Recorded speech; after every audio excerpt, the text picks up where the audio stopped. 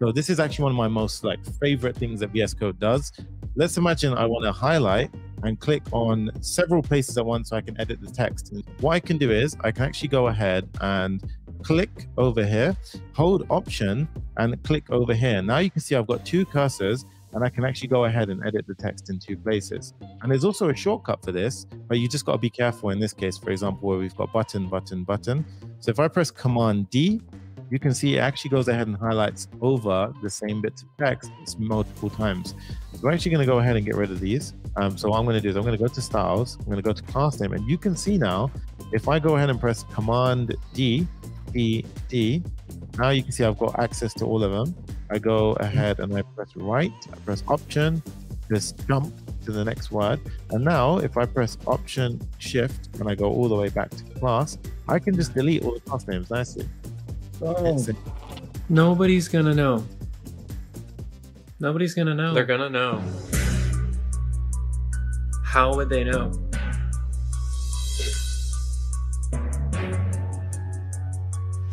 How would they know? How would they know? I can't.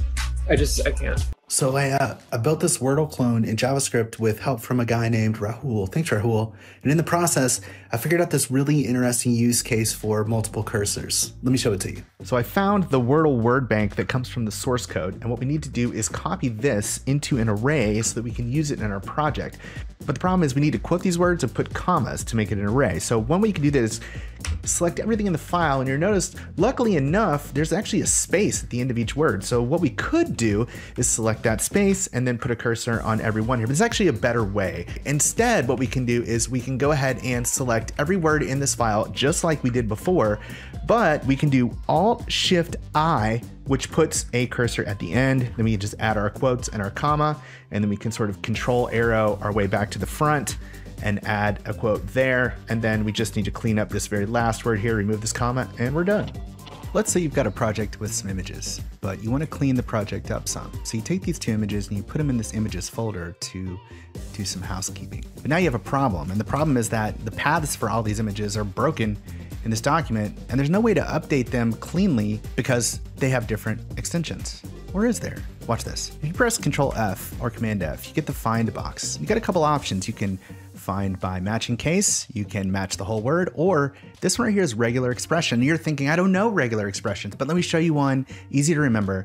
You can find all JPEGs by just typing JPEG. And if you use the pipe, that's or, so it gets everything, and you say PNG, and look what you get. You get the PNG and you get the JPEG. And watch this, Alt Enter, and you get a cursor at both places automatically. And now you can just press Control to get to the front, type images, and look, you've just updated it in all the places. Nice. Let's use multiple cursors in VS Code to turn this list of dependencies into one long npm install statement. So first what you'll want to do is select the first quote and then press Ctrl-Shift-L, which puts a cursor at every quote. And then you can just press backspace and they're gone. And I'll press Escape, which gets me out of multiple cursor mode. And then what we can do is select this colon, add a cursor to every colon with Ctrl-Shift-L, you've got it.